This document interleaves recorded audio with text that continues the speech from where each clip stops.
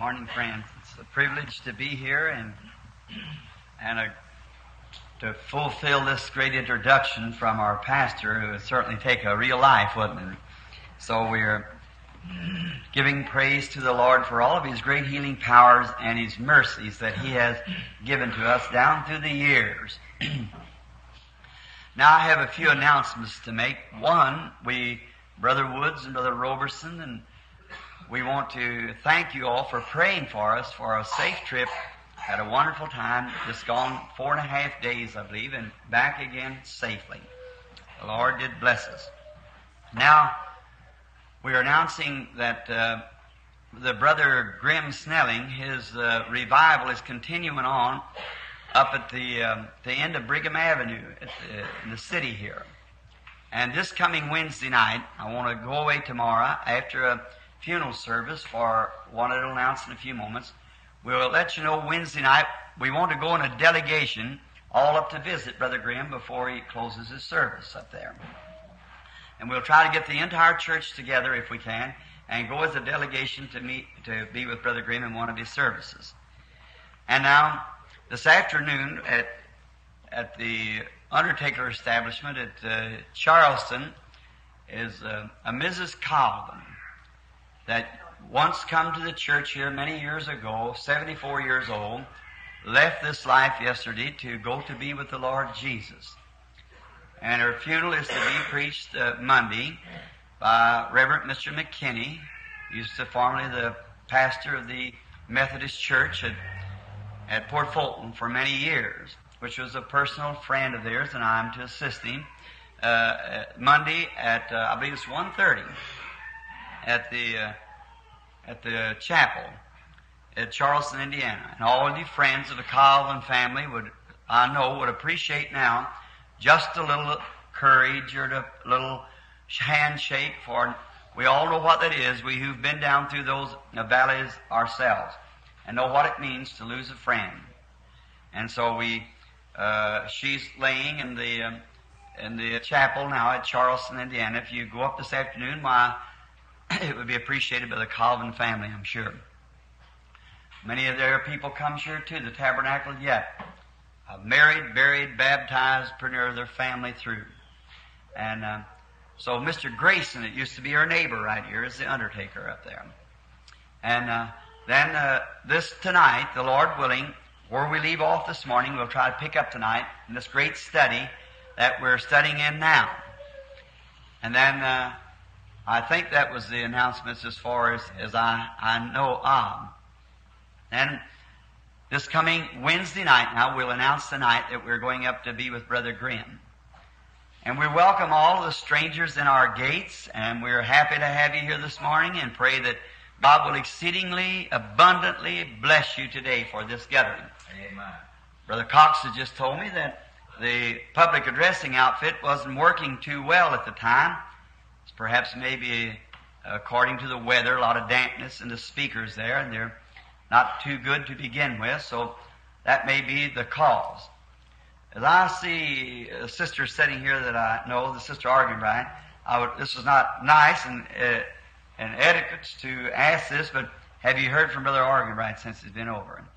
I am very interested in hearing from him as soon as we can. He's in Switzerland and Germany in a meeting over there with Brother Tommy Hicks and Paul King. If you ever hear Sister Ruth, you let me know right away, as quick as you can. Now, the little tabernacle has no membership, but we have fellowship. Amen. We have no creed but Christ, no law but love, no book but the Bible. That's the only book that we know of, and the only thing that we know is we have, as the blood of Jesus Christ cleanses us from all sins, we have fellowship one with the other. Everybody? I was noticing this morning, to some of you people might have heard the brother praying. That was a Catholic. Or formerly a Catholic. And we have all different types of people come here. Just had the privilege a few moments ago to shake the hand of a Mennonite brother who's sitting in here. And from the Mennonite, from the Methodist, from the Baptist, from the Catholic, or whosoever will, let them come. And we fellowship together around the blessings of God's Word. Amen. Setting present as Jehovah's Witness and different types. of the people. So different denominations. I used to love, well I do yet, the West. I love horses and cattle that just raised on a farm, and I love it. And we used to have the roundup, and I'd go with them, and we had a drift fence. I don't know whether you Eastern people know what a drift fence is or not. It's when you put the cattle into the forest, they have a fence to keep them from drifting, what they call it, come back down to the ranches that eat up the grass where they're raising the grass for the winter feed. And then up in the mountain, they also have drift fences where they separate so many females and male and so forth. It's called a drift fence. But the main drift fence is where the ranger stands when the cattle are going through. And now, I've sat there a many day in my saddle and watched them as the cattle would go through. There was all different kinds of brands went in. There was some called the Diamond, and some of them called the Bar X, and some ours was the Tripod, something like a Boy Scout emblem. The next fellow below it was a turkey track on the horse, and they had all different kinds of brands to know their cattle when they drove them out. Now the ranger wasn't so interested in what brand they had, but here's what the ranger was interested to watch a tag in their ear.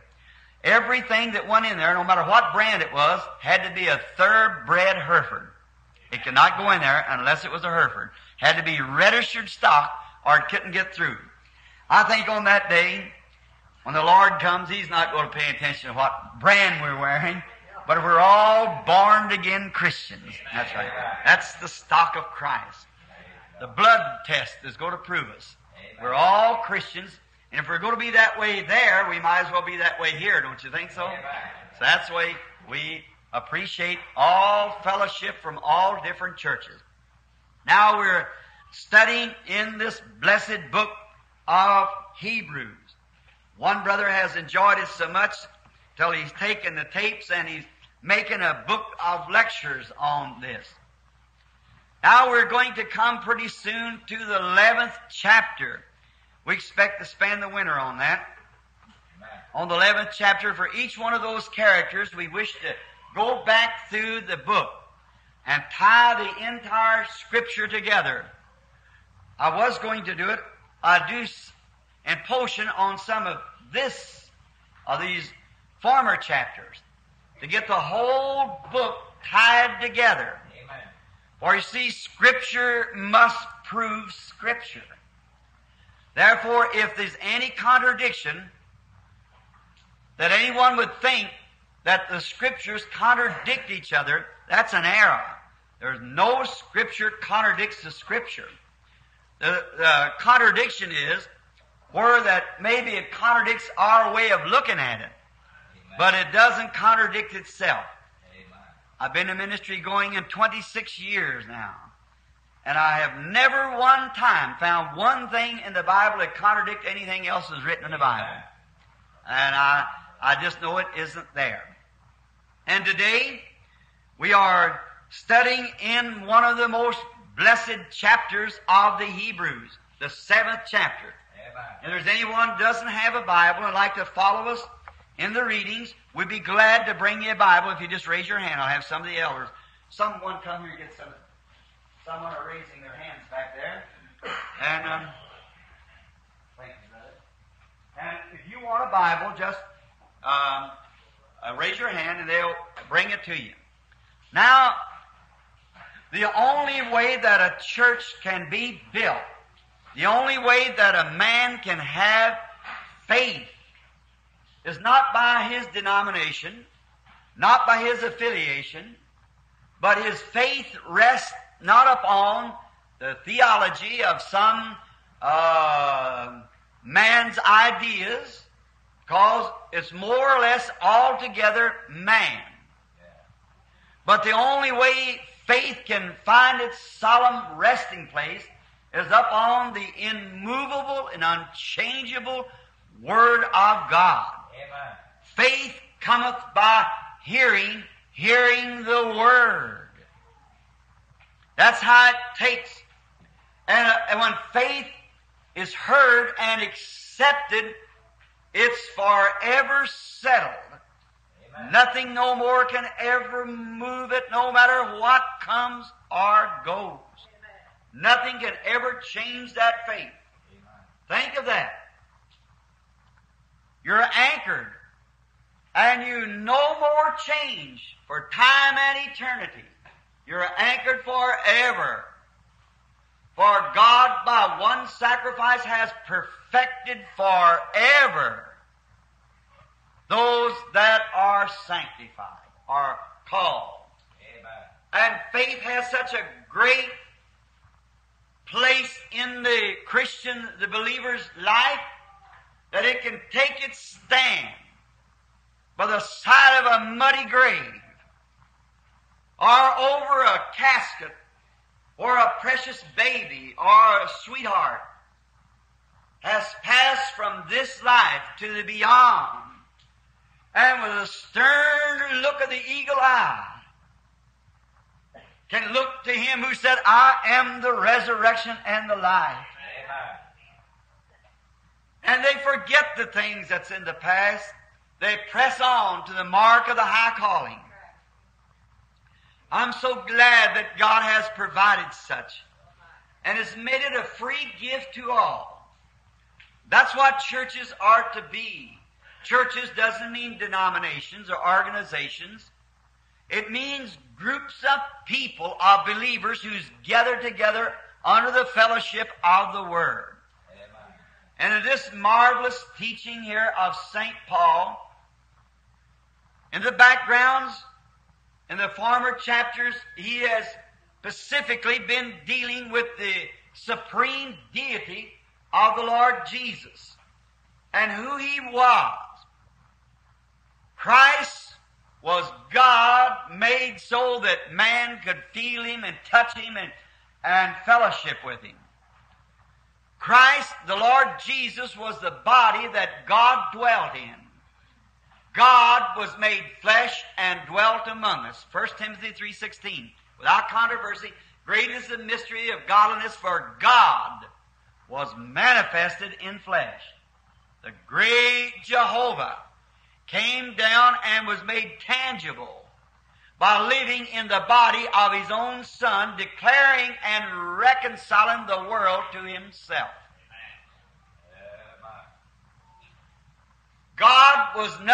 Christ was nothing short of God, and God was nothing short of Christ. The two together made the Godhead bodily. Made a little lower than angels so that He could suffer. Angels cannot suffer. Jesus was the tabernacle that God dwelt in. The Bible said in the 7th chapter of the Acts of the Apostles, at tabernacles and sacrifice and burnt offerings thou wouldest not, but a body hast thou prepared me.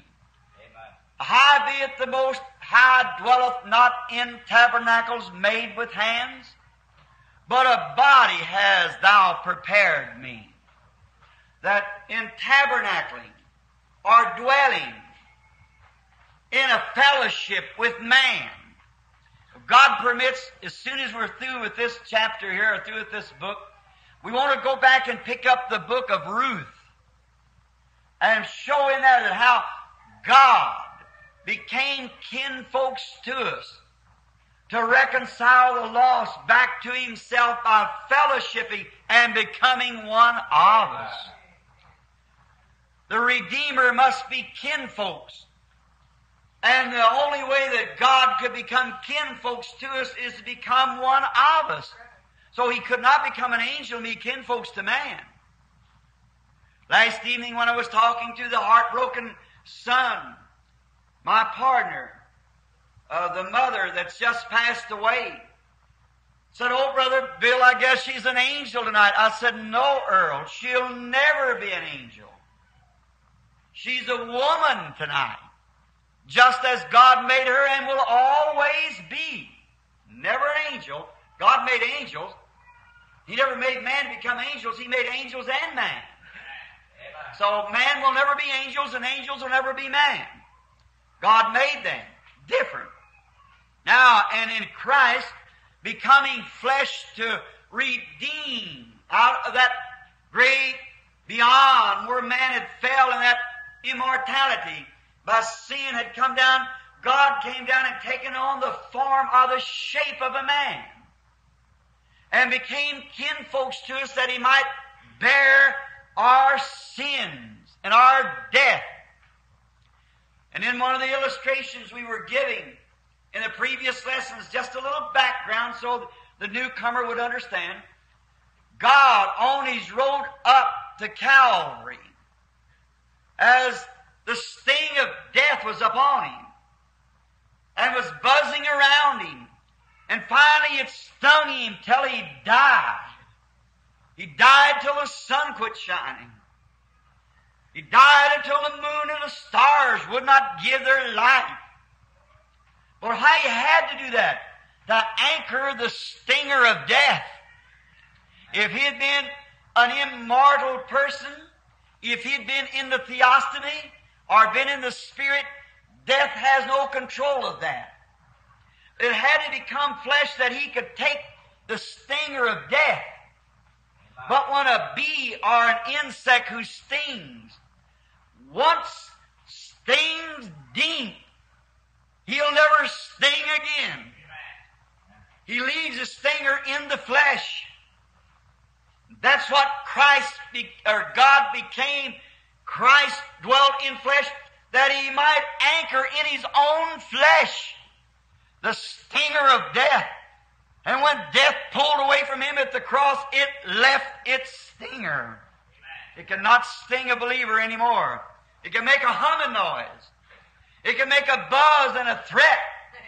But it cannot sting. It has no stinger. The great St. Paul on his death march screamed and said, "Oh, death, where is your sting? And grave, where is your victory? But thanks be to God who's done give us the victory through our Lord Jesus Christ.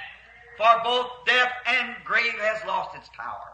Amen. Now, then last Sunday we taken leaving the principles of the doctrine of Christ. In the 6th chapter, we read this: "Let us go on to perfection." And we found out that the people today in many churches, along with the Branham Tabernacle and different ones, we lay too much on studying about the principles of Christ. He was the son of Abraham. He was the son of so-and-so, and on back the genealogies. But the Bible said, let us lay aside those things and go on to perfection. First, you must know the doctrine. And then you must know all these things. Then let's lay them aside. He said of resurrection of the dead, laying on of hands, baptisms, and all those dead articles of God. Yet they have no life in them. But the church today just goes to those things. Oh, we believe in the deity of Christ. Yes, sure. We believe in water baptism. Yes, sure. Laying on of hands, Paul said we'll do all this if God permits. But in the face of all of that, let's lay it aside now and go on to perfection. Now, the church cannot be perfected through organizations. It gets further away from God all the time, or farther away from each other. Amen. We draw barriers. We separate ourselves, seemingly not having the faith. But then when we leave those principles of doctrine, if we move on to perfection, then those little things become not much use. Amen. We go into a relationship, and we find out that the only way that we can be perfected is to be in Christ. Amen. And we find out then by the teachings of the Bible that how we get into Christ, not by water baptism, not by laying on of hands, not by teaching, but by one Spirit. Amen. We are all baptized into one body and become perfected through His suffering. Amen. Then we look different. We think different. We act different. We live different. Not because it's a duty or we belong to church, but because of the love that God has shed abroad in our hearts by the Holy Ghost that makes us fellow citizens of the kingdom of God. then there's no denomination or barriers in that. Amen. We're all one great body. Amen. Now we're ready to enter in upon the morning lesson in a few moments. One more thing I'd like to get to here. That is that Paul speaking in the book of the 6th chapter, we find out here that we're made perfect in Christ. Then in the 13th verse of the 6th chapter, just a little background. For when God made promise to Abraham, because he could swear by no greater, he sware by himself.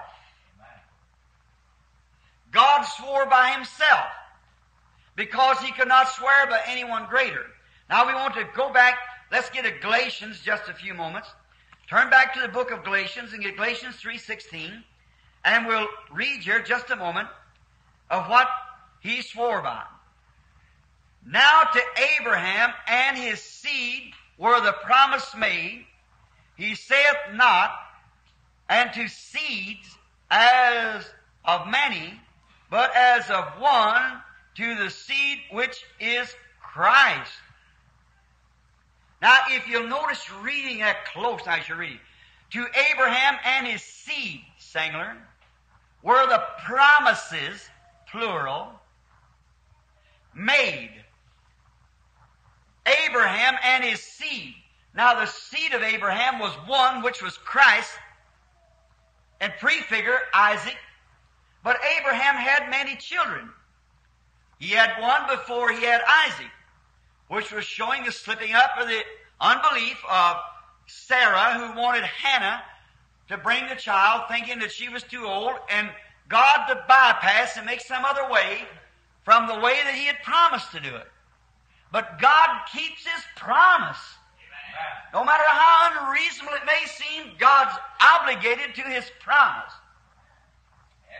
And Sarah thought that maybe she could have Hannah, or Hagar rather, her maid, to give birth to a baby through Abraham, and she would take it, and that became Ishmael, which was a thorn in the flesh from then until now.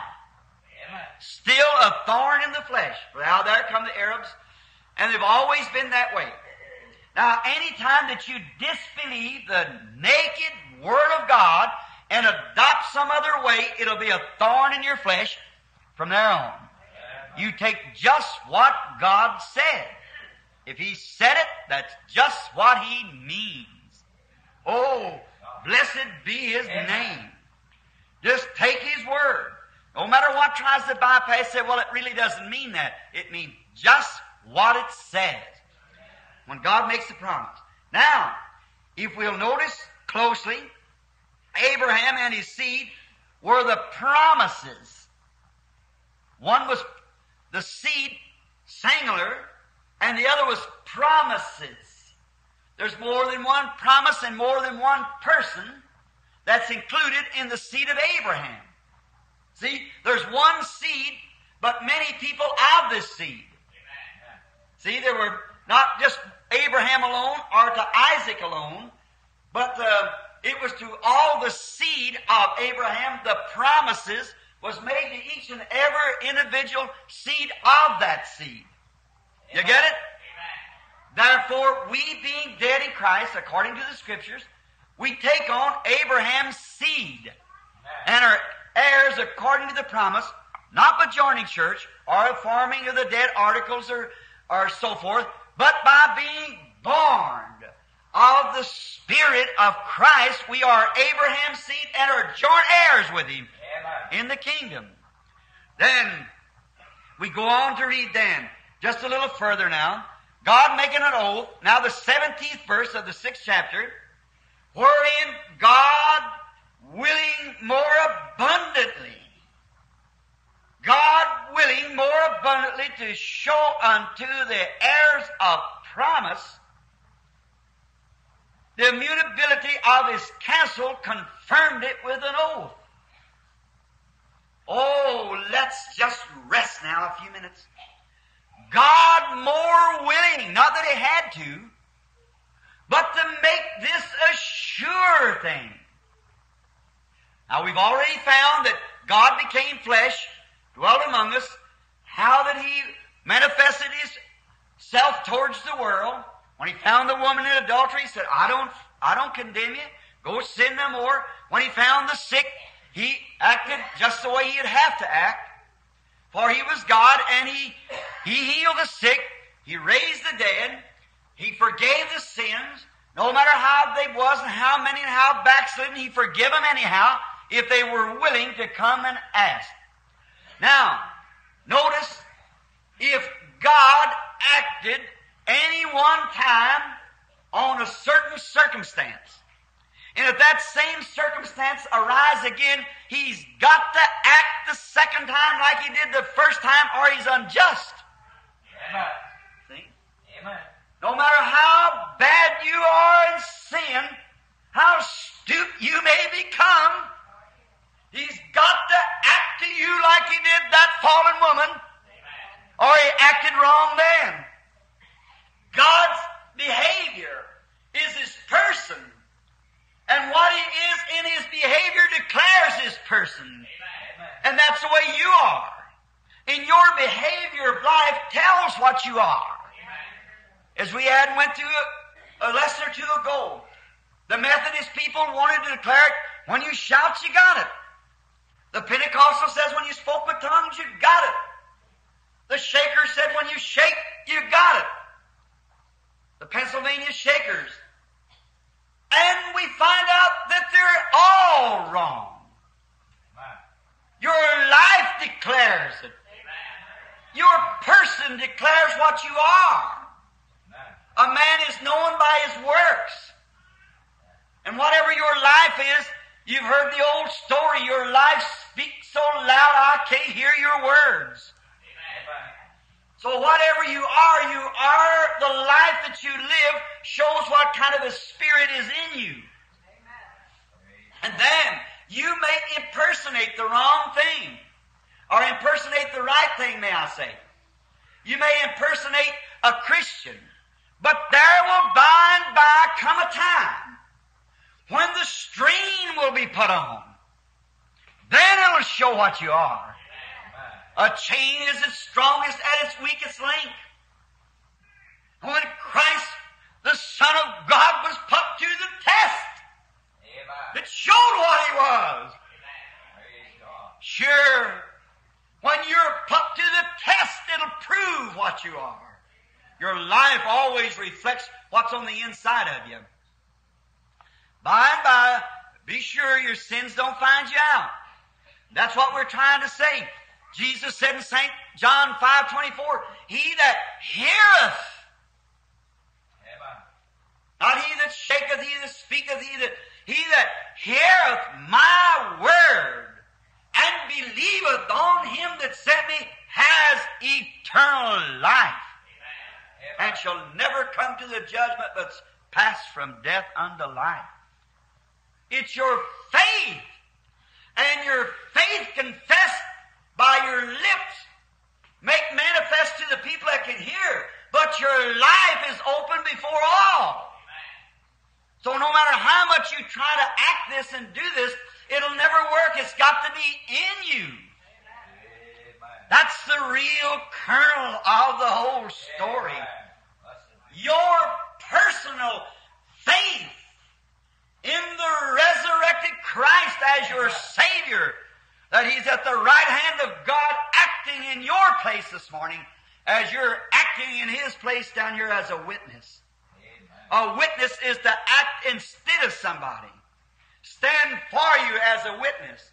And as your life reflects here what your testimony is in Christ, it reflects there and it reflects here. And He is up there as what He is for you reflects both there and here. So you are, by your faith, are you saved, and that alone. Amen. So sensations, emotions, feelings, anything has no place at all in it. Amen. Now, don't think wrong that I do not believe in these emotions, certainly. But what we're on now, trying to drill to this people of this day, is not emotions. The devil has took those things and went wild with the people. letting them base their eternal destination upon an emotion.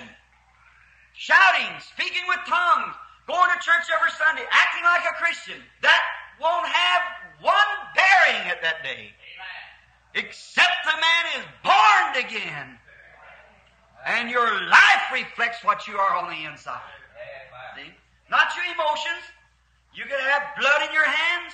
You could speak with tongues. You could heal the sick. You could move mountains with your faith. And you are nothing yet. 1 Corinthians 13. See? It's got to be something happened by birth, which comes from God. And God brings a new birth into you and gives you a part of Himself. Then those things are. You are a new creation. I give unto them eternal. We went through the word eternal. Forever is a space of time. Eternity is forever. Forever and forever. But there's only one eternity. And we find out that you receive eternal life.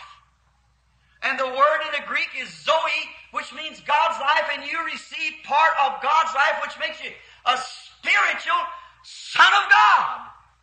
And you're just as everlasting as God is everlasting. You have no end, no place to stop, because you have no place to begin. Anything has a beginning has an end. And that without a beginning has no end. How we love that precious word. How the Christian should be established in the faith that was once delivered to the saints. And not be tossed about place to place and joining different churches. Any church you want to belong to is all right as long as you're a Christian. But the first thing, which is that birth that makes you kinfolks to God, as God became kinfolks with you. He became kinfolks that He might raise you up. Before He can raise you up, He has to give you eternal life. Then God had become kinfolks to take death to raise you up. Then you have become kinfolks to Him in order to go in the resurrection. You see what it is? It's just a swap. God became you that you might become God. See? Amen. God became a part of you, flesh, that you might, by His grace, become a part of Him. That's all to have eternal life. Just a beautiful picture, and all we love it. Amen. Now, God willing more abundantly. Didn't have to, but He was willing to. I'm so glad of that, aren't you? That our God is willing. Look, what if He wasn't long-suffering? What is the fruit of the Spirit? Love, joy, faith, peace, long-suffering. That's a part of God that's in you. And can forbearance. Forbearing one another's burdens, forgiving one another, as God for Christ's sake forgive you. The Spirit of God in you makes you that way. And then when God was here on earth and became you, became sin, that Him taking your sin bore it for you and paid your penalty for it. God is long-suffering, forbearing our burdens, and then He's a good God. Amen. If you want certain things your way, you know, God's good enough to do that. Praise the Lord. He loves to make you happy. He's love, and His great love constrains Him to even step down sometime to let you have the things that you want. Amen. Look at Thomas after the resurrection. Thomas wouldn't believe. Oh, he's got many children today. But Thomas said, no, I'll have to have some evidence. I'll have to put my hands in His side and my fingers over here in His hands before I will believe it. I don't care what you say. See, he was all out of the Scripture order right then. You're supposed to believe it. So he said, I have to have some sort of evidence to prove it. And Jesus appeared. He's good. Come on, Thomas. If that's what you want, well, here you are. You can have it. That's the way we are. We say, Lord, I got to speak with tongues. I got to shout. Oh, go ahead. I'll let you have it. He's good. So he stuck his hands in his side. Then he said, oh, it's my Lord and my God. He said, now, Thomas, you believe since you've seen. But Amen. how much greater is their reward who has no evidence and yet believes it? Amen. There you are. That's where we must get to. How much greater is their reward who's seen nothing, but yet believe it. It's an act of faith that we accept it. Now, I believe signs following the believers, but let's put first things first. You can have the signs without this. Paul said you could. He said, I can speak with tongue like both man and angels. I'm nothing. I can move mountains by my faith. I'm nothing. I could understand the Bible in such a way I could know all the mysteries of God. I'm nothing. See, that's gifts of the Holy Spirit. Without the Holy Spirit. Amen. The Holy Spirit is God. God is love, joy, Amen. peace, long-suffering, gentleness, patience. Amen.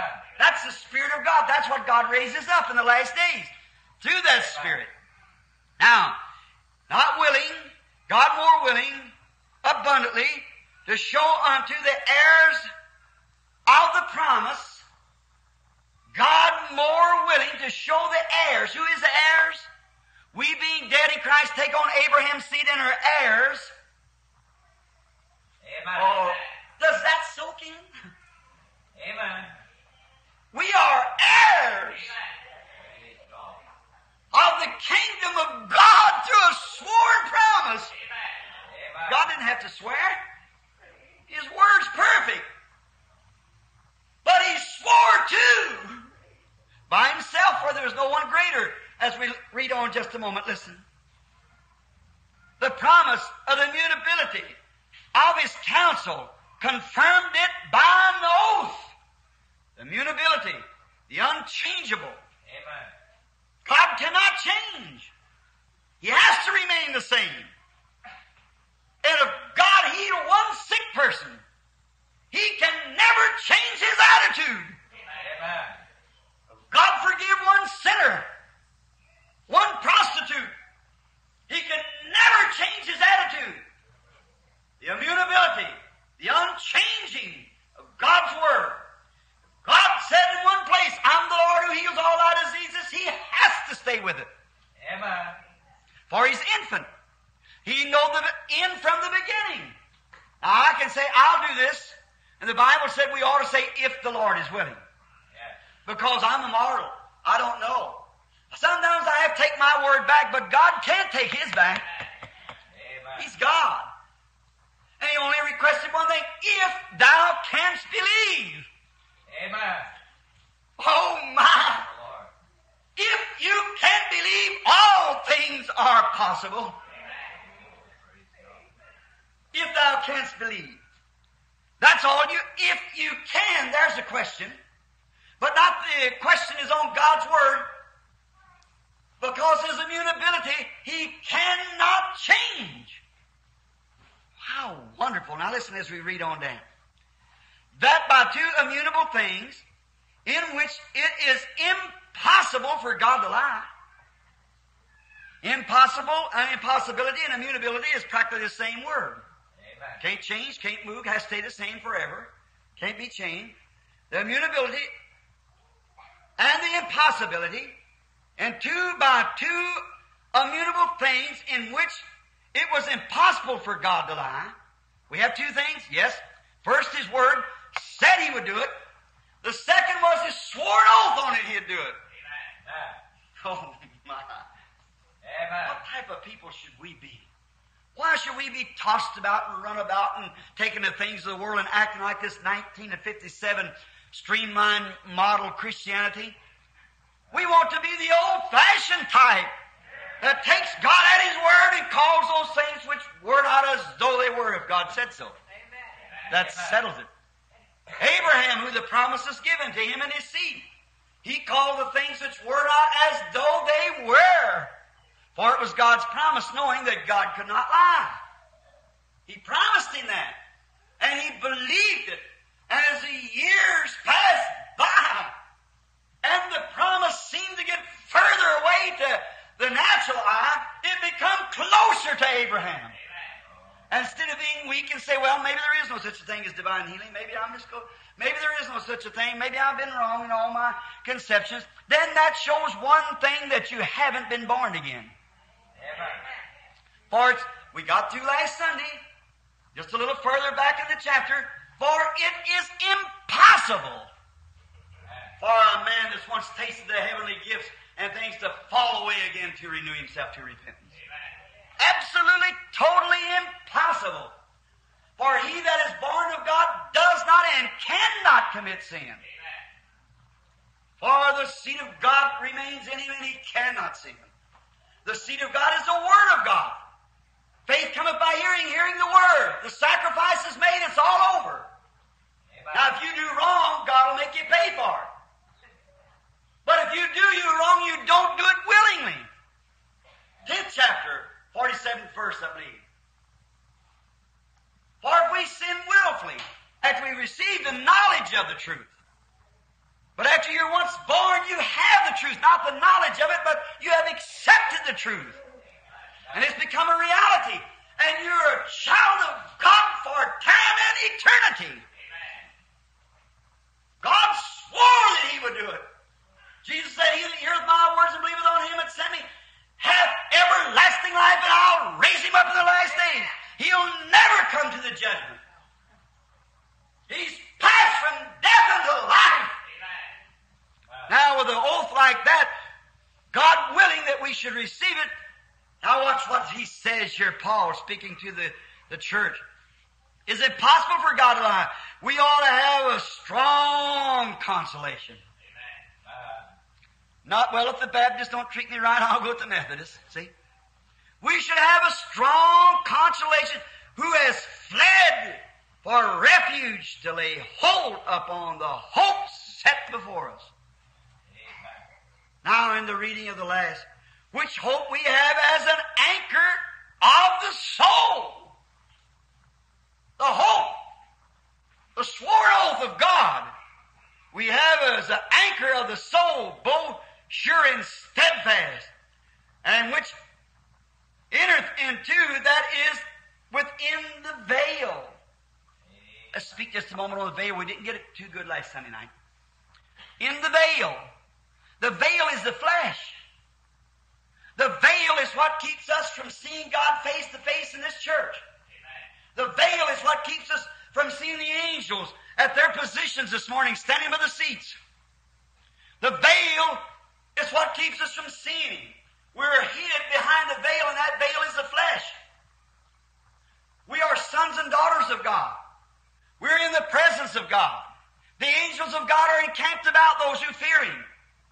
We're in the presence of God all the time. I'll never leave thee, neither will I ever forsake thee. I'll be with thee always, even unto the end. But the veil is the flesh. That's what keeps us out of His presence. But to the soul, the spirit, by our faith, we know that He's watching us. He's standing by us. He's here now. Down at Dothan one morning, an old prophet was surrounded by an army. And his servant went out and said, "Oh, Father, the whole country surrounded by the aliens." And Elijah raised up and said, "Why, son, there's more with us than there is with them." Well, he batted his eyes and looked around, he could see nothing. He said, "God, I would that you'd open his eyes. Take away the veil." And when the veil dropped from over his eyes, around that old prophet was chariots of fire. The mountains was on fire with angels and chariots. There you are. Oh, then Gehazi could say, I understand now. See, the veil dropped. There's where the hindrance. Here it is. Hold tight. The veil is what keeps us from living the way we should. Veil is what keeps us from doing the things that we really want to do. And God became veiled in flesh, and the veil was torn in two. And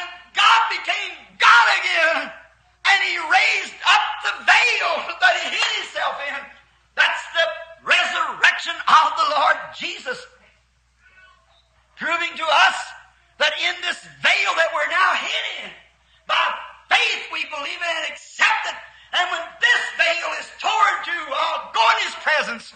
Amen. With this assurance knowing that I know Him in the power of His resurrection. At the coming of the Lord Jesus, this veil will be raised up again in a perfected way till I'll walk and talk with Him as my Savior and my God when He takes the throne of David, and we'll live forever. In this veil, after it's been perfected, but this veil has sin in it. No matter how, don't ever think of that glorified body in this earth. It's got to die same as your soul has to die to be born again. In the perfection of not eating meats and doing this and perfecting the body, you'll never have it. And you've got to quit this and do this and do this and do this. That's law. That's legalist. We don't believe in the legal forms of salvation. We believe it by grace are we saved. And it's not you. You had nothing to do with it. It's God's election that does it. No man can come to me except my Father draws him. That's right. And all Jesus come to do was to get these that the Father foreknew and predestinated them before the foundation of the world to become sons and daughters of God. Amen. Not him that runneth or him that willeth, but God that showeth mercy. Amen. God that does it. You can't brag at all. There's not a thing that you did. God by grace saved you. Amen. Not you yourself. If you do, you got something to brag about, but you have nothing to brag. All praises goes to Him. It's Him. Then He's given you this sure hope. Swore by an oath, the impossibility for His children to ever be lost. Now they get whippings for doing wrong. You reap what you sow. You get that? Don't think now you're just going out and sin. Get by with it. If you do and got that attitude, it shows you've never been born again. You get it? If you still got the desire in you to do the wrong, then you're still wrong. See, for He has perfected forever those that are, and those beasts under the Old Testament under the legal days, offered yearly, continually, can never take away sin. But when we put our hands upon His head and confess our sins and are born again of the Spirit of God, we have no more desire of sin. Sin is passed from you. That's for time and eternity. You'll make mistakes. You'll fall. You'll willfully do wrong. You'll go out sometime and do things. That don't mean that you're lost. That means that you're going to get correction. My little boy, lots of times, my children will do things, yours does too, that they know that's against your rules. And they know what to expect when they do it. They're going to get a whipping for it. Sometimes a good one. But it's still your child. Certainly. It's impossible for that man to ever be gone again. That's once been born of eternal life. God's not an Indian giver. He that heareth my words and believeth on Him that sent me has everlasting life and shall never come to the judgment, but pass from death unto life. I'll raise him up at the last days. That's God's promise. Now, if you go on and say, oh, well, then I always do what I want to do. But if you're a Christian, you don't want to do the thing that's wrong. Because the very life in you, the very foundation. If you want to do wrong, it shows the wrong things in here. How can bitter and sweet water come from the same fountain? So if you've been all mixed up on some kind of emotion or fabulous something, another sensation, forget it. Go back to the altar and say, God, take my old sinful life away. And put me in such a condition that my whole desire. He is born of God, does not commit sin. That's right, he has no desire to do so. Certainly the devil will trap him here and there, but not willfully. The Bible said so. The devil will trap him now and then. Sure he will. He tried to throw traps to our Lord Jesus. He did to Moses and caught him. He did to Peter and caught him. He did to many, but Peter even denied him. But then he went and wept bitterly. There was something in him. When the dove was turned out of the ark, the crow went out. He called around. He was in the ark, all right. But when he went out, his nature was different. He could eat all the old dead carcasses he wanted to and be satisfied. Why? He was a crow to begin with. He was a scavenger. He was no good. He was a hypocrite. He sat on the roost with the dove just as big as the dove was. He could fly anywhere the dove could fly. But he could eat good food just like the dove eat. and he could eat rotten food, what the dove couldn't eat. For the dove is a different mix-up. She's a different make. She's a dove, and the dove cannot digest rotten food because it don't have any gall. And a man that's born of the Spirit of God becomes a dove of God. His nature, his change, his makeup. Yes, sir. You put the spirit of the dove in the crow, he'd never sit on a dead carcass. If he lay down by mistake, he'd certainly get away quick. He couldn't stand it. And a man that's born to the Spirit of God don't tolerate. He might light at a bar room sometime, but he'll get out of there quick. A woman might entice him, get him turned around, but he'll turn his head again. You get away from there quick. Why? He's a dove. That's right. You ain't going to fool him. Because that he knows my sheep know my voice. And a stranger they will not follow. He's a dove to begin with. That's what I'm speaking about. That actual something anchors in there. Watch close now. God swore. Which hope we have as an anchor of the soul, both steadfast, and which entereth into that which is the veil. The veil. God came down veiled in flesh to do what? To show himself. He had to hide because we couldn't see him, and he hid behind the veil. And the veil was who? Jesus. Not me that doeth the works, my Father, said Jesus. My Father dwelleth in me. The Father worketh, and I worketh hitherto. Here he is, as the veiled one, walking in the flesh. God Emmanuel, God with us. God was in Christ, reconciling the world to himself. Here he is walking around. Now, he came down and made a sanctification or provision or propitiation that through his death offered, paid the price of sin, that he might come back and dwell in us. Then the faith that we have is a veiled faith, or a veiled person. Amen. Therefore, we don't look at the things we see in this veil. The veil has educations, and it does things and speaks things. It's a scientific thing. But the Spirit of the living God that dwells in here calls those things which were not as though they were, if God said so. There's your veiling. We're in the veil. Now, someday he'll raise this veil up, not born of a woman, by the sex desire of man and woman, but by the will of God he'll speak and she'll come to pass. Then we'll have a body like his own glorious body. We'll be veiled so we can talk to one another, shake one another's hands. Now when we go from here, there's a tabernacle, a theostomy. This is the image of a man that don't eat, don't drink, don't sleep, wait forever. That's where we go to. But they're waiting under the altar crying, Lord, how long, how long? To come back down because they want to shake hands with one another. They want to sit down and eat and talk to one another. They're human. Blessed be the name of the Lord. When God made man in his own image at the beginning, he made him thus. He fellowship with one another because we know one another. We like the things that God made us because we were made thus. And in his great coming, those who are ready will be thus forever. Immortal will stand in his likeness. Oh, blessed be that name of Christ. And now we have the earnest of our salvation as we accept him as our personal Savior, as our healer. All these are the remunerations, are the dividends that's paid on the insurance policy. Amen. Amen. You know what an insurance policy is? You can draw dividends on it till the face value comes. Certainly, you can draw dividends, and we're drawing dividends now. Only the thing, as soon as we draw dividends, the remuneration is built up again. An insurance agent one time said to me, Billy, I'd like to sell you some insurance. I said, I have some. My wife looked around at me. Now, nothing against insurance, but some people are insurance poor. So they turned around and he said, my wife looked at me strange. You got insurance? I said, sure. Well, she didn't know nothing about it. He said, well, Billy, what kind of insurance have you got? I said, blessed assurance. Jesus is mine. Oh, what a foretaste of glory divine. An heir of salvation, purchased of God, born of his Spirit, washed in his blood. He said, that's very good, Billy. He said, well, we'll put you up here in the graveyard. I said, it'll take me out. That's the main thing. I'm not worried about getting there. I'm worried about getting out.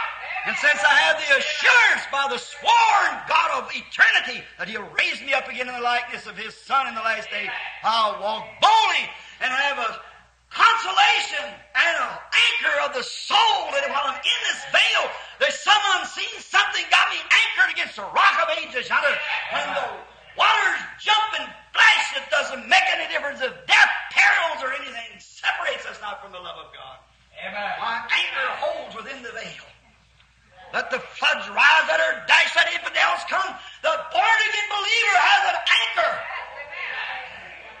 You can't see through this veil yet, but I know my anchor holds yonder against the rock of ages. There's a sworn promise that He'll raise me up the last day. No wonder you look death in the face and say, where is your sting? Grave, where is your victory? But thanks be to God who gives us the victory through our Lord Jesus Christ. We're in the forerunner. Oh, my. We go get the lesson. We're the forerunner. For us, a forerunner. Did you ever notice in the old Western days, many times I've went across the old trails, a forerunner scout. When the wagon train was perishing for water, the scout run ahead, and he seen the tribes of Indians. He bypassed them. And he seen where there was a fountain of water. He rushed back to tell the boss of the wagon train, step up the horses. Everybody take good courage, for just over the mountain there's a big fountain of water. He's a forerunner. And here, the forerunner. Man was once pinned down by the devil under rapid fire. But somebody took the machine gun nest. That was Jesus. The forerunner has gone before us, and Satan standing there with a machine gun pinning us down. Always in bondage and scared of death. He's guarding that fountain. Sure he was. He's given the commission because we'd sinned him and drove away from it. But the forerunner, Christ, come in and tuck the nest. You've heard that old song, hold the fort for I'm coming. Hold the fort, nothing, let's take it. We don't want to hold it any longer. Christ took the fort. Hallelujah, the door's open. There's a fountain open in the house of God in the city of David for cleansiness of the unclean. Our forerunners done entered in for us.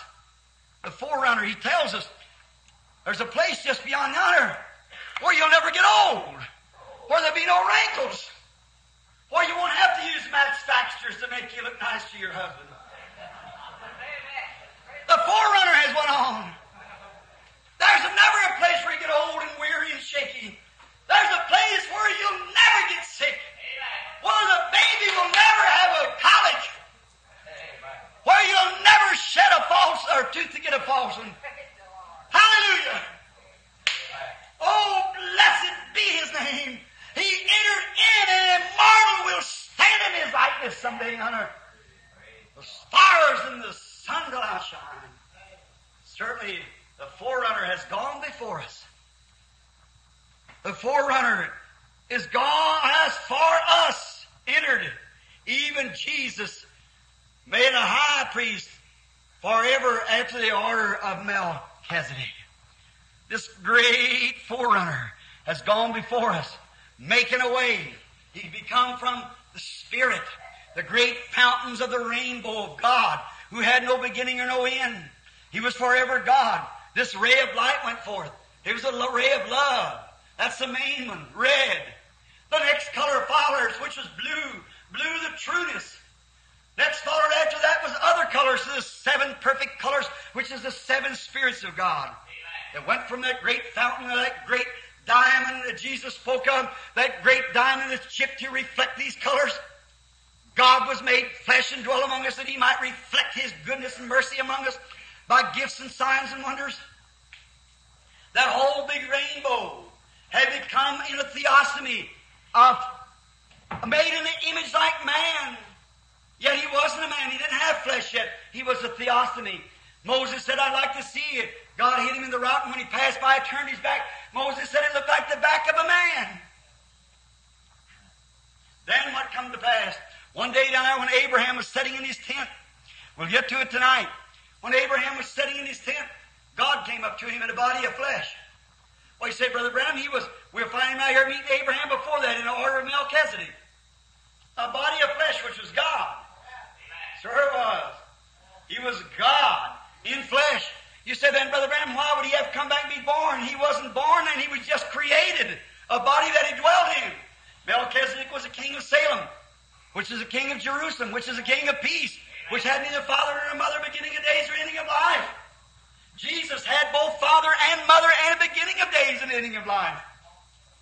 But he was made after the order of Melchizedek, which had no beginning of days or ending of life. Melchizedek was God himself. Melchizedek was Jehovah God, the same one that met Abraham years later in front of his tent, had his back turned to him and said, why does Sarah laugh? That's right. He was the one who stood there looking over towards Sodom. Abraham recognized him because inside of his veil was an anchor holding that promise. Not because he had some sensation, but God made him the promise. And when he come into contact with that great magnet, he knew it was in that flesh. Amen. Walked out with Abraham out there a little piece. He told Abraham, said, seeing that I'll keep these things from Abraham to see that he's the heir of the world, I just won't do it. So Abraham, I'll tell you what I'm on the road to do. We pick it up tonight. Down there in Sodom, and what was all of us going to do? And as soon as he had blessed Abraham, he went back into space again. Amen. A man that stood there and had dust on his clothes. A man. And not only that, but he ate the flesh of a calf that Abraham killed. Amen. And drinking the milk from the cow. And eat some whole cake, some cornbread. And had butter on it. It's exactly right. And then turned back to a theophany again. Why was it? Why didn't he take it then? He had never been born like you and I. But he had to be born in the flesh so he could hold that stinger. That was a created body. That was a body that he just pulled the calcium and potash out of the earth and said, and stepped into it. That was the same thing Melchizedek was. He stepped into him in a body that he could walk out before him under the veil of his own creation. Not a veil of the creation of a woman. Through the womb of a woman, through a cell. Never. But he created this and stepped out into it and talked in the order of Melchizedek. Who is this Melchizedek? For this Melchizedek, king of Salem, which is Jerusalem, prince of the Most High God, certainly, who met Abraham, returning from the slaughter of the kings, and blessed him, to whom also Abraham gave a tenth part of all, first being by interpretation, king of righteousness, that great love, that great spirit in the beginning, king of righteousness, after that, king of Salem, which is a king of peace, without father, without mother, without descent, having neither beginning of days or ending of life. Amen. Who was it? He never was born, he never will die. Amen. Who is it? It was God. Sure it was. In the foreshadow of the Lord Jesus. Amen. Certainly was, but he had to come through a woman in order you come through a woman.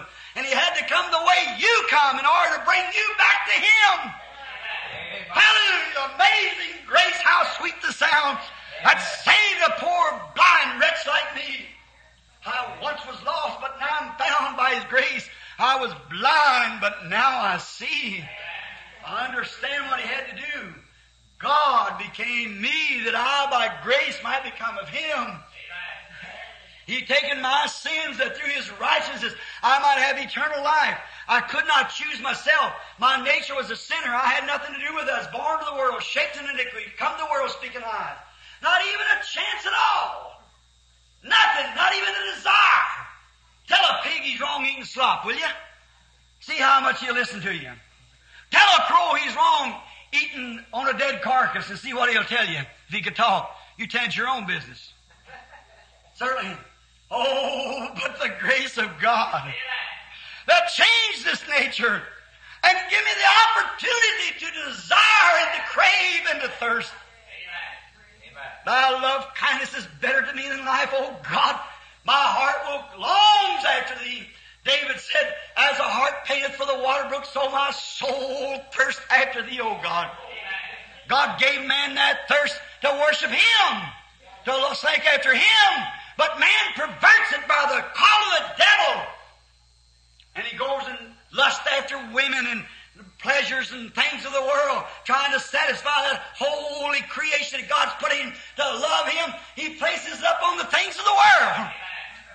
But brother, when he's once changed in that fountain with wiggle tails in it, all kinds of disorders of the cistern has been cleansed out and sterilized, and the pure water of God is put in there. Sin can never touch it. Amen. Oh, how I love Him. How I adore Him. My life, my sunshine, my all in all. The great Creator became my Savior. And all God's fullness dwelleth in Him. Down from His glory, the ever-living story, my God and Savior came, and Jesus was His name. Born in a manger, to the lone a stranger, the God of sorrow, tears, and agony. Oh, how I love Him, how I adore Him, my breath, my sunshine, my all in all. Oh, God, how could He do it?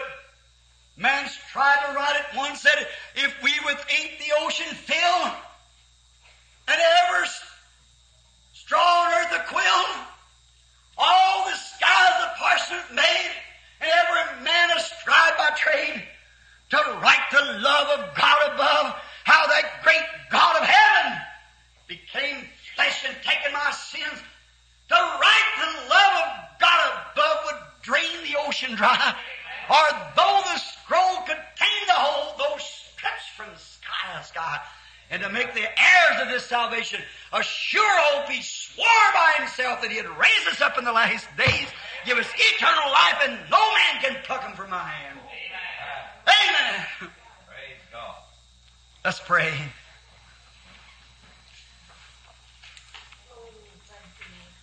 Are you guilty of spurning His love? Have you shunned His blessed being, this great one who made you what you are? And now here you are this morning, this far in life, and it's giving you an opportunity. Do you want to continue to live? There's only one way to live, that's believe on the Lord Jesus. If you from your heart believe that He's the Son of God and accept Him as your Savior and believe that God raised Him up for your justification, if you want to accept it on that basis, it's yours now. Would you raise your hand, some unpenitent soul that would like to repent this morning? Say, remember me, brother preacher, as we go to prayer. I, too, have failed. I've joined church, but I know I've never had that, what you're talking about. I've never been born to that spirit, Brother Branham. I just haven't got it, that's all. I want you to pray for me that God will give it to me this morning. God bless you, sir. There'll be another, say, God, make me what you want me to be. I want you to be. I want to be as you want me to be. I've spurned your love. God bless you, son. Just a moment now. If we within the ocean fill and work the sky a parchment made, where every star on earth a quill, and every man a scribe by trade, to write the love of God above, would drain the ocean dry, or could the scroll contain the whole, though stretched from sky to sky? Oh, love of God, how rich and pure, how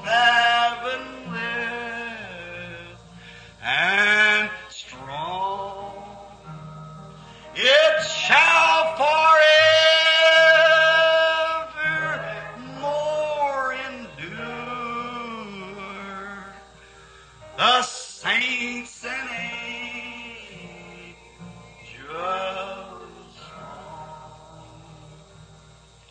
Dear God, truly the poet that wrote those words was just like many others of your believers, searching, trying to find words to express it. That is written in the Bible. More because the preacher was wise, he sought out and set in order many words. Oh, how we would love to have the tongue and the vocabulary that we could explain to the people what it really is. But it could not be found on mortal lips. All eternity, doubtless, whether it'll ever reveal it, how that the God of heaven ever come to the earth to save poor, lost, wretched sinners. I pray Thee, Father, that through these few unbroken words, or broken words this morning, as I should have said, that someone has found peace and a satisfaction and a strong consolation who's fled for refuge. And may their soul anchor to that promise which God swore to, that He'd raise them up at the last day. Several hands went up in the building, right here in this tabernacle. God, give them that steadfast hope right now. May they anchor against the rock of ages. No matter how bad the sea may toss and their little barks may jump, they have an anchor. The promise of God, there they stay. God said it, He can't lie. He that heareth my words, which I've tried to preach this morning, and believeth on Him that sent me, Jehovah, hath everlasting life, and shall not come to the judgment, but is passed from death to life. Oh, Eternal One, bless those today, and may every person in here that's not under the blood, their soul never been converted, may it happen just now, Lord. You work the mystery. It's all yours. It's committed to You. I pray that You'll give it to them, eternal life. May someday over on the other shore, as one by one we go down through the valley, may we meet over there where they'll never say goodbye no more. And someday we'll come to the river at the closing of time, when the last thoughts of sorrow is gone. There'll be somebody waiting that'll show us the way. Well, I won't have to cross Jordan alone.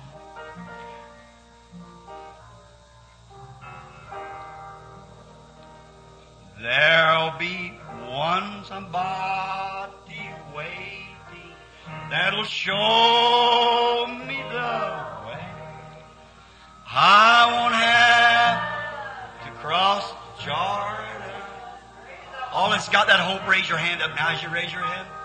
I just worship Him. The message is over. Aren't you happy? God swore He wouldn't. God swore He'd meet you there. Jesus died all my sins to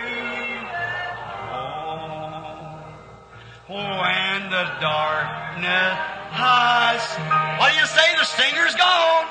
He'll be waiting for me. I won't have to cross Jordan alone.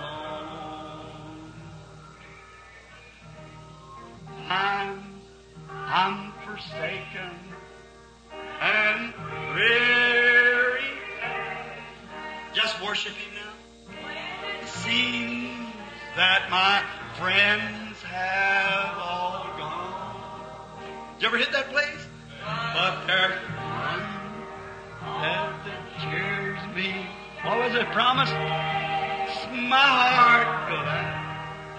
I won't have to cross Jordan. Now, children of the promise, just worship Him for doing it. I won't have to cross Jordan alone. Jesus died all my sins to atone. What happens now? When the darkness I see, He'll be waiting for me. I cross Jordan. When I come to the river, every one of you's coming. There's a big dark shadow sitting there before you. It's a big door. You're going in there one of these days, maybe before the day's over. Maybe before church closes this morning, you're going in there. Every time that heart beats, you're one step closer. But when the darkness I see, He'll be waiting there. He said He would. He swore He would. That I won't have to cross Jordan alone. Oh, blessed Lord, our hearts are full this morning to the running over. To think of when the pulse is ceasing and the nurse presses a pillow around your head. And your hands, you can't move no more. Your hands is turned to ice. Your children, your mother, your loved ones are screaming and crying. That big door swings open yonder. You'll be waiting. David said, if I make my bed in hell, He'll be there. I won't have to cross it alone. When the sprays of the river begin to flash into her face, God will take the lifeboat, guide us right across it. He promised He would. David the prophet said, yea, though I walk through the valley of the shadow of death, I'll fear no evil. Thou art with me. Thy rod and thy staff, they comfort me. Lord, we're so happy today that we was included, the heir of the promise. Today we have within us eternal life because we love the Lord Jesus and have believed Him and accepted His word and His teaching. And He gave to us as a seal of our faith the Holy Spirit. The seal of the Holy Spirit, our faith within us is anchored. And though many times we're walking through dark shadows, many times we're stumbling along the road, but our anchor still holds. There's something in it way yonder that seems to be guiding on, saying, move on. We're going on. God bless us. We need You. Keep us ever faithful and true until the time You come for us. We'll praise Thee through the ceaseless ages, and that day when we stand on the earth, His blessed feet has never touched the earth yet. There He stands there in the air, and the saints and the redeemed from all ages through every watch, 1st, 2nd, 3rd, 4th, 5th, 6th, and 7th, all stand there robed in His righteousness. We crown Him the King of Kings and the Lord of Lords and sing those redemption stories. Our poor hearts will quiver as we look upon Him who loved us and gave Himself for us while we were unlovable and sinners. Christ died that we might be saved. We thank Thee for it, Father, in Christ's name. Amen.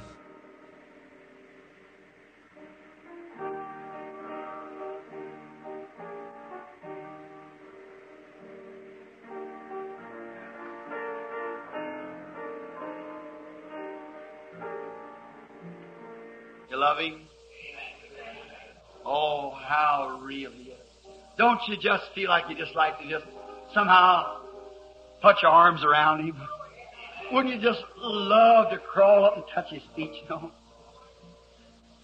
You know, there used to be some people come to my services in Phoenix, Arizona, said, I'd like to talk it over with Him. I like to say, Lord, You love me when my path got so dim. I just love to talk it over with Him before we cross over. I want to see Him. I just want to see Him. To think how I'll feel, how my poor heart will quiver when I see Him standing there. I've often wondered, I wish I could have heard that voice say, come unto me, all ye labor and heavy laden. I'll give you rest. I probably never hear that literally like he spoke it then, but I want to hear him say, this is the last day. It was well done. My good and faithful servant, I enter into the joys of the Lord that's been prepared for you. Since how long? Since you got saved? No, brother, since the foundation of the world. When I saw you and foreknew you and ordained you in eternal life, you were blessed then. All that He have foreknew, He has called. Is that right? All He has called, He has justified. Those who He has justified, He has already glorified. There you are. He foreknew us, called us, justified us, and we're already glorified with Him at the end of the world, going to our reward. Aren't you happy? Sure, it'll make you love Him. When you couldn't help yourself, and here He come and done that for you. Blessed be the tie that binds us, Sister Gertie. Our hearts in Christian love. All we have is a little fellowship of worship here now, and we're going to pray for the sick. God bless you. You who raise your hands to Christ this morning, find you a place to worship, serve Him. Now let's just worship Him now as a congregation. All you Methodists, Church of God, Assemblies of God, Presbyterians, Lutherans, Catholic, all together now. Let's sing now. Blessed be the tie that binds our in Christian love. The fellowship of tender mind is like to that above. Before our Father's throne, we pour our done prayer, our fears, our hopes, our aims, our wants, our comforts, and our care. When we assign their part, it gives us inward pain, but we shall still be joined in how many Methodist, Baptist, and all, and hope to meet again. Don't let do you good. Let's turn around and shake each other's hand now while we're singing again. Before, shake hands with somebody behind you, in front of you, either side. Well, before our done prayer,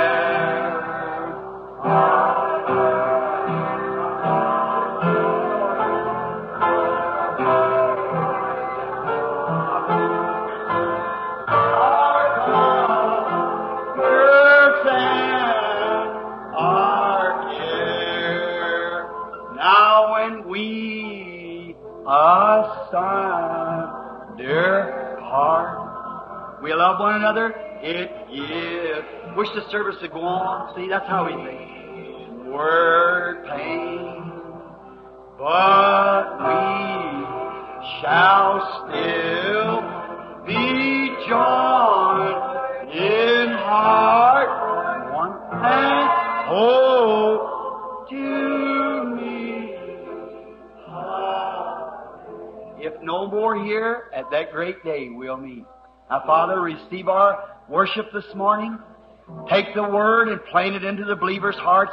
May they not be just tossed about and up today and down tomorrow, but may these words find their resting place in every believer's heart. To know this, that God has sworn by an oath. And there's two immutable things of the immutability of God. That is, that it's impossible for Him to lie. That the heirs of this salvation might have this strong hope, steadfast and sure, an anchor in the soul. To know this, that God has promised us by a sworn oath. One that He cannot lie, the other His sworn oath on top of that. that He'll raise us up at the last day and give us eternal life. Knowing that after we have been called, that He said that He knew us before the foundation of the world and predestinated us unto the adoption of children through Jesus Christ. And He foreknew us, He called us. And when He called us, He justified us. We cannot justify ourselves, so He justified us by the death of His own Son. Those who He has justified, He has already glorified. The Word's already spoke, and we're just on our road, going along rejoicing on our way to glory. Give people faith. And may the little habits and things that's hanging on to the people, may they shake loose from them this morning with this Word of God, which is an anchor of the soul, steadfast and sure. May they shake away from their habits, their little tempers, and the things that been, as Paul said in the further part of the message in a few days, let us lay aside every weight and the sin that does easily beset us, that we might run with patience the race that's set before us, looking to the author and finisher of our faith, Jesus Christ, who was tempted in all manner like we are, yet without sinning. He was permitted to be tempted, but He did not heed the temptation. And we are tempted to sin, but never to heed, because the life that is within us is the anchor of our eternal destination, and we hold that sacred to our heart. Now there's many that Satan has afflicted with afflictions. We're fixing to pray for them, Father.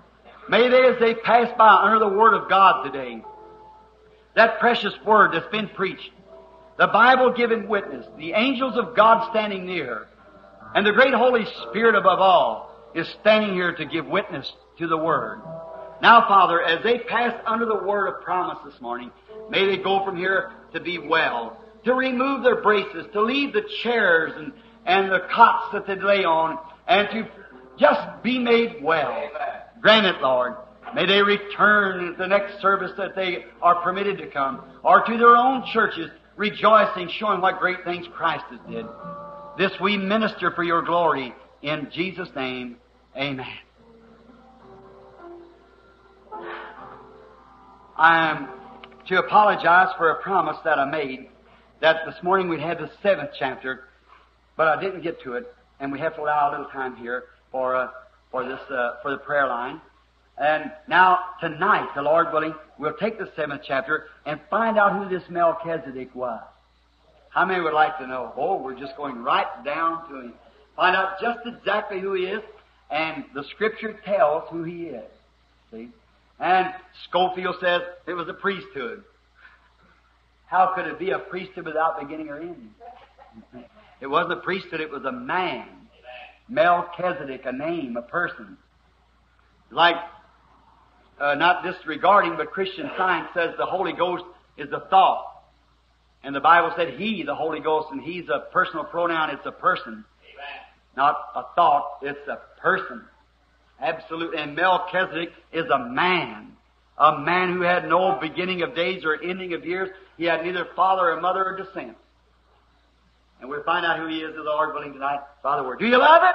Amen. Oh, Thy Word is a lamp unto my feet. Now you say, Brother Branham, I don't understand it all. Neither do I. But one time I was preaching down in Kentucky, and to some of the newcomers, Catholic and different ones who may not understand how these deep, rich things of the Scripture.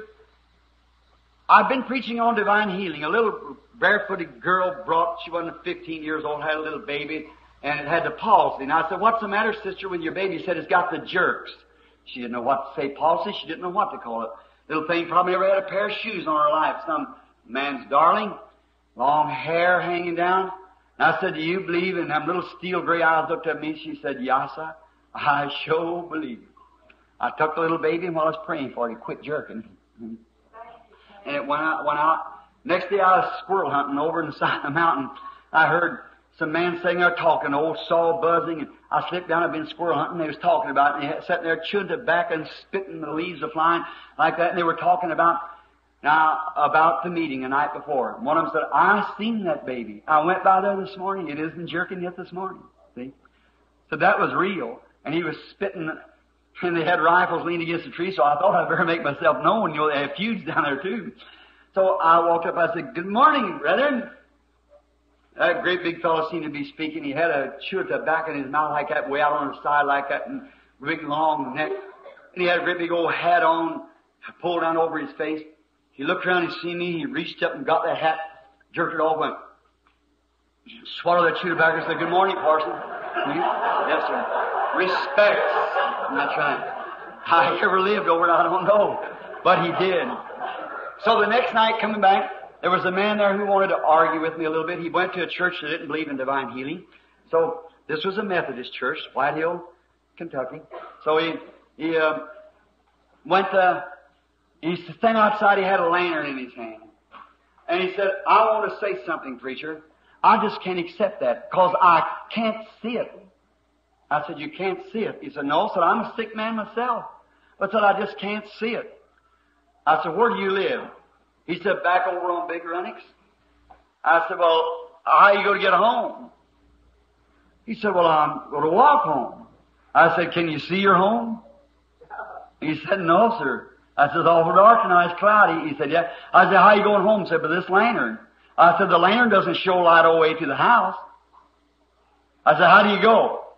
He said, "I'll walk with the lantern." I said, "That's it. You've got the light of the lantern now, and every time you step this way, the light will keep showing on ahead of you. If you just keep walking, the light will keep going with you." And you do that this morning. You want Christ, the great high priest, the intercessor for your sickness or your diseases or your soul. You might not understand it, we don't, but we're commanded to walk in the light as He is in the light. You make one step in the light, and when you got the light with you, the light will shine to the perfect day. It'll keep the path before you. And we'll walk up this grand old highway, telling everywhere I go, I'd rather be an old-time Christian, Lord, than anything I know. Ever hear that old song? There's nothing like an old-time Christian. Christian love to show. We're walking in the grand old highway and telling everywhere we go, I'd rather be an old-time Christian, Lord, than anything I know. I just love it. All right. Now, we're going to pray for the sick. We don't claim that we can heal the sick. If we did, we'd be telling something wrong. Every sick person in here is already healed. That's what the Scripture says. By His stripes we were healed. Is that right? Every sinner that's in here, if there happen to be one, you've been saved since Jesus died. But don't you never die here where your opportunity was placed before you to go into His presence and to try to accept it. It's made for now. Right now you must accept it. If you go beyond the blood, then you're nothing but you're already judged, because you're judged by the way that you treated the atonement of the Lord Jesus Christ. See? You judge yourself there. So He was wounded for our transgressions, and with His stripes we were healed. So there's nothing I would have to heal you. There's nothing the church would have to heal you. The only thing we can pray for is this, that your faith will not fail, that you'll come to the altar this morning to accept Christ as your healer, as you did for your Savior, and without any, God works miracles. He shows great signs. Blind, deaf, dumb, everything are healed right here at the tabernacle. But whether it is or not, we accept it anyhow. Many times those things are but visions. How many was here about 3 Sundays ago or 4 when the man come in here both blind and paralyzed or sitting in a chair with a balanced nerve, and before I left home I saw him in a vision. That there'd be a man there, dark hair, turning gray. His wife's an attractive looking woman, about 60 years old. She'll come and be crying, and she'll ask me to come back and pray for her husband. He sat right there. And I come down, I said to some of the brethren here, watch this. And when we went down to the altar, others had prayed. When I went to pray, I walked right away and come back over here. And his wife rose up and come just exactly the way the Lord had said it would be. People watching to see if it happened that way. It never fails. And so when he walked, come to find out that a man, Dr. Ackerman, down in Birdseye, Indiana, was the one who sent him up here, who is a Catholic. And his boy is a priest in a monastery there at St. Minor. And Dr. Ackerman is a hunting partner of mine. And he sent the man up here. And the Lord showed me a black-headed man that would send him, but I didn't know who it was. And I said, was that Dr. Ackerman? He said it was. See? And then the man, I said, it's thus saith the Lord. Walked down and said, sir, stand up. Both blind and couldn't, the balance nerve was gone. He couldn't hold himself up like that. See? Been that way for years. Been to Mayos and all around. And just prayed the prayer for him and raised him up. There he went walking down through. First he said, I can't see you. Then he screamed, yes I can. His eyes come open. There, him being Orthodox, his wife Presbyterian. Some people think that Presbyterian don't shout in Orthodox. You ought to heard them. Sure. They were screaming and hugging each other. Come back, he got his wheelchair and walked on out and down the steps like any other man could see and speak and so forth. Had a letter from him, or called the other day, I believe Brother Cox and said his eyes had a burning sensation. Certainly. It's the nerve, the optical nerves are growing and coming back to life, and taking its place. The curse was taken off. If you let nature have its way, if nothing hinders nature, then it'll have full sway. If you got a band around your arm shutting off circulation, your hand will finally die. Now, because naturally it'll be all right if you just let it alone. But something's interrupted nature. Then if you can't see it, no way for a doctor to catch it. Only two things he can work by. What he can see, what he can feel. That's the only thing he can work by. What he sees and what he feels. If he can't see it, then it has to be spiritual. And his only thing one thing can happen. We pray. Christ moves the curse, sends away the devil, and that begins to get normal, gets well, and that's all there is to it. In my name, they shall cast out devils. Is that right? It's a promise to the church. It's a promise of power. It's His presence with us. Now, what makes us from being perfect this morning to do those things just as He did is because we're still in the veil. See? But we have some feeling there that tells us, oh yeah. See? And when you accept your healing, no matter what the veil says, it's what the Word says. That's it. And the Word always is predominant over anything. God's eternal Word. Look at Sarah, her womb dead. 90 years old. Lived with a husband since she was about 16 or 17, no children. Abraham, 100. God turned right around and gave him a baby. Amen. Because they believed, they called those things which were not as though they were. Enter that way this morning, friends. And tonight, we expect, if you all are visiting with us, we're happy to have you here this morning. And God be with you. If you're in the city for the evening, we'd be happy to have you this evening on the rest of this service of Melchizedek. And then if you're not, and you have a church of your own, you go to your own church. That's your post of duty. If you belong to a church, you go there. This is just a little tabernacle where we gather in here and have fellowship one with another. Now, the Lord bless you. And Sister Gertie will play for us. The great physician now is near. And is there any here to be prayed for? Raise your hands. Those who wants to come in the prayer line, to put your faith to Christ. All right. If you'll line up on this side of the church, if you will, and if they'll pull a seat down just a little bit, brother, if you will, so that we can get a little room in there and can bring the folks through.